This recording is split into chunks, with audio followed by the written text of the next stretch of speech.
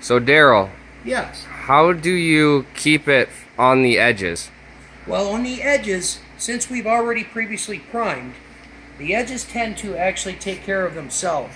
You really purposely want some of this to run over the edges so it does create that 3D look that really is appealing when you're doing something that has dimension to it. Like this particular board, several inches thick, 1.5 inches perhaps, and so you really want to see it roll over the edge to some degree.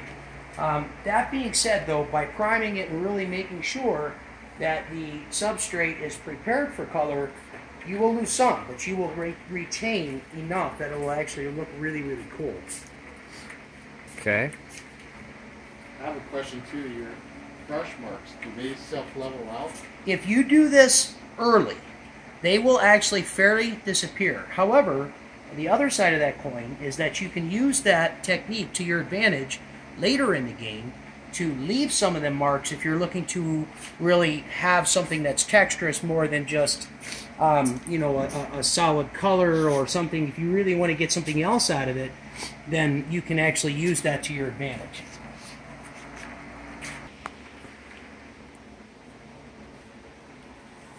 So I'm doing some general movement right now. It's kind of early in the game. Some of this may disappear, but a lot of it will give it some really cool rock striation movement. And that's kind of what I'm trying to achieve at this moment. I don't want it to look just like a poured color. I want it to look like a gem or a jewel that's been broke open and has texture and movement and life to it. What about all the bubbles that are in the epoxy? Do they go away? Bubbles by themselves sometimes will. A lot of people like to use an air gun.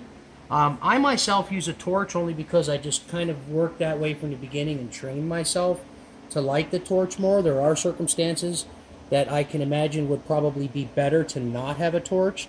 I know a lot of people ask me if it's flammable. Well, to some degree it can be, but more correctly, it's not that it's just going to catch on fire. It really isn't a petroleum-based product. However, if you are not very, very, very careful with a torch, you can in fact burn this color and pit it.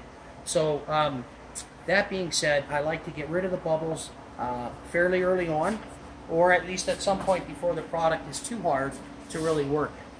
And I've heard that using a torch, if you do happen to burn it a little bit, it actually creates some sort of effect, correct? It does, as long as you're not actually physically burning it.